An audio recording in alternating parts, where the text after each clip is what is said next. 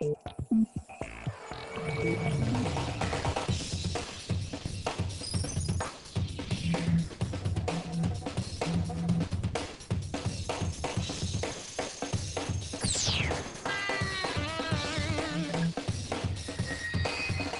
everyone, and welcome to a quick on-the-road edition of WatchGuard Security Week in Review, a video podcast dedicated to quickly summarizing the biggest information and network security stories each week and sharing some practical tips along the way.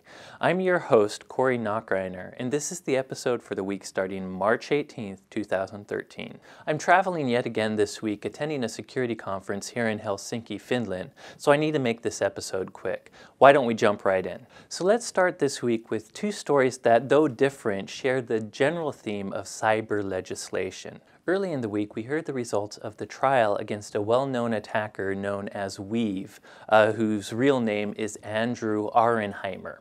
Andrew Auernheimer and another gray hat hacker were the researchers that actually found some vulnerabilities in AT&T's website, and they could leverage those vulnerabilities to download some of the sensitive and private information of 100,000 iPad owners. In any case, this week, a judge actually sentenced Weave to 41 months or 3.5 years in jail for this particular attack. And this particular judgment is causing quite a stir among the security industry. On one hand, what Weave and this other hacker did might be considered unauthorized computer access. You know, one of the rules of penetration testing is you shouldn't do any sort of penetration testing without the explicit permission of the person or the organization you're going after. And Weave did not ask AT&T's permission to try to leverage this particular vulnerability, nor did they actually share any of the information about the vulnerability with AT&T. So that really isn't a very good moral thing to do. On the other hand, Weave is definitely not a criminal attacker. His goal wasn't to leverage this flaw to steal data. He wanted to publicize the flaw and kind of humiliate AT&T into fixing it. So many researchers think this sentence of 41 months in prison is way too harsh. Though we really do need cyber legislation that allows us to prosecute the real criminals, you know, cyber criminals stealing money from us or attackers going after criminal infrastructure, many people don't think that researchers who are really trying to out these flaws should be as punished as harshly as these other criminals. In any case, we'll see what happens. Weave is going to appeal this judgment, and the industry has kind of spoken out against it. The second story having to do with cyber legislation is a researcher who used a botnet to kind of survey the internet. Essentially, this researcher created a program that scanned various addresses on the internet looking for weaknesses such as default passwords or badly configured devices. If he found such devices, he would actually infect them with a special program. He ended up infecting over 420,000 different devices with his specialized program, so he essentially hacked them in order to do his research. Now, this program wasn't really malicious in nature. Instead, he used his victims to scan more of the IPv4 address space, and he's essentially trying to take a survey of the IPv4 internet to see how many vulnerable computers were out there, how many were exposed on the internet, and so on. While this research botnet is kind of interesting from a technical point of view, the real story is the fact that this researcher is technically breaking the law to do his research. Infecting these 420,000 hosts without their implicit permission is definitely against the law in many countries, which, by the way, is why this researcher is still remaining anonymous. To forcefully take control of all these resources on the internet is wrong, and it should be against the law. So we'll see what happens with this case in the future. Another story from this week shows just how targeted industrial control or ICS systems and supervisory control and data acquisitions or SCADA systems are on the internet. This story comes from a Trend Micro researcher. This particular researcher set up 3 different honeypots. Basically, a honeypot that pretended or mimicked a water pressure treatment facility, a honeypot that mimicked a programmable logic controller, and another honeypot that posed as a human control interface device. He put up these 3 SCADA and ICS honeypots, and within 28 days, he saw well over 30 attacks against them coming from over 14 14 different countries, primarily China, US, and Laos. And these weren't just normal attacks. In fact, he actually ignored port scans or any sort of automated attacks like automated SQL injection attacks. He was only keeping track of very targeted attacks to these SCADA and ICS control facilities.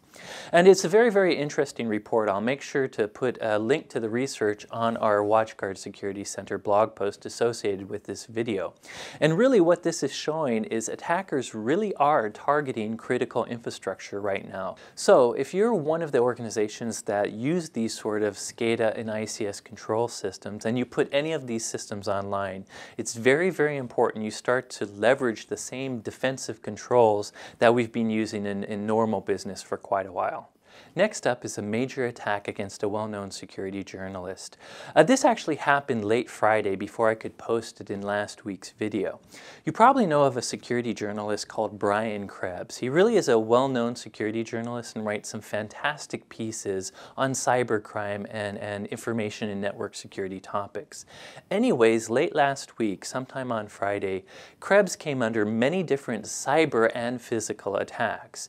It started with some people sending spoofed emails that pretended to come from the FBI to his website's ISP, saying that his website was responsible for criminal activity. After that email was sent, the attackers also started sending some very heavy distributed denial of service attacks against his website. However, what takes the cake is during the DDoS attack, the attacker also did something called swatting Brian Krebs.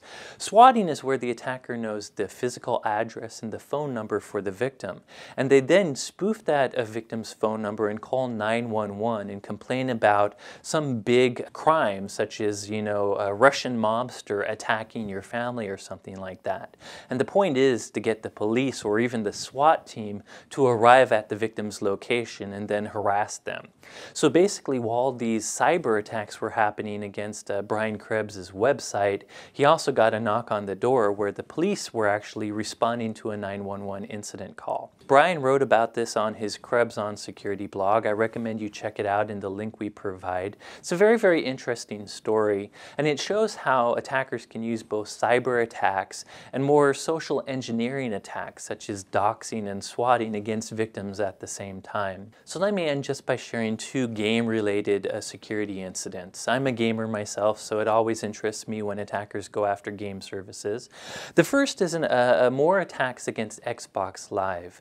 This week, some very well-known Microsoft Xbox Live accounts were hijacked. So these are accounts from actual Microsoft employees, well-known employees. No one really knows how these accounts were hijacked. A lot of people suspect it was probably some social engineering or password reset situation. But anyways, it shows that attackers are still trying to go after many online gaming accounts, such as Xbox Live accounts. The other game-related security story is a vulnerability in EA's Origin service. Like Steam, EA's Origin service is a service where you can actually buy games online. A researcher named Luigi, who works for the company Revuln, published a paper about a vulnerability in the way the Origin URI works. It's very similar to a Steam vulnerability I talked about months and months ago. Essentially, if an attacker can get someone that's installed Origin to click on a specially crafted URL, he can leverage a flaw in this game software service to force that user to install malware remotely on his computer. So be aware of this vulnerability. EA hasn't fixed it yet, but they're obviously aware of it.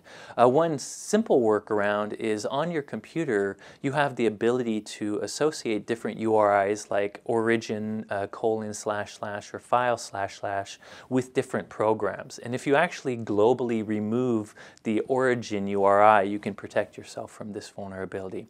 So that's it for this short On the Road Edition episode. As always, if you want more regular security stories, be sure to follow the WatchGuard Security Center blog or follow me on Twitter. I go by @SecAdept, or you can follow WatchGuard @WatchGuardTech.